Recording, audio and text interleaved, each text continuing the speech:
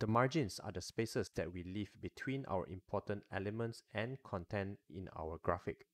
For example, in this artwork, I have a 1 cm margin.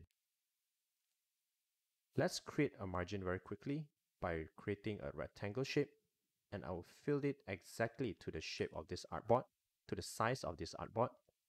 I press Shift X to change it to a stroke, and then I will go to Object menu, Path, and I will use Offset Path.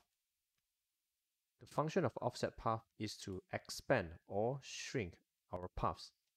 So to create a 1 cm margin, I will shrink it by 1 cm, so I'll enter -1 cm. Press OK, and now very easily we have created this guide that we can use as our margin.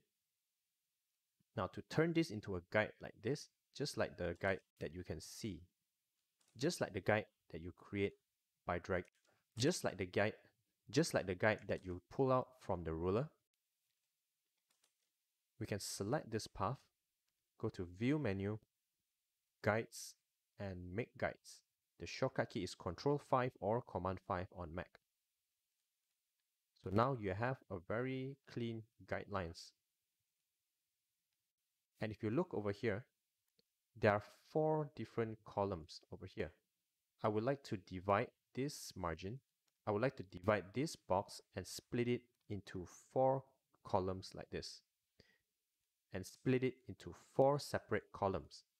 In addition, I want to have a gap in the middle separating each of the column boxes.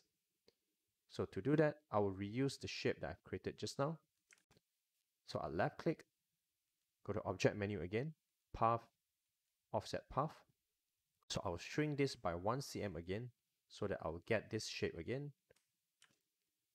And now I will split this into 4 separate columns. To do that, go to Object menu, Path, and split into grid.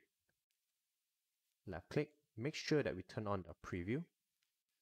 So with split into grid function, we can split our shape into multiple numbers of row, or in this case, I want to have 4 columns.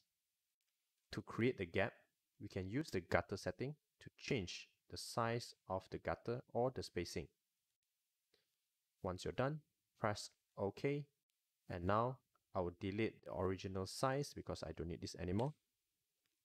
Select everything, and this time I will turn everything into guide, just like this.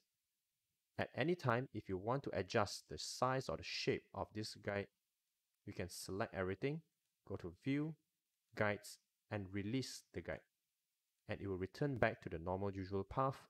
So I can select all the guides that I want to adjust using the black arrow. I can scale it down.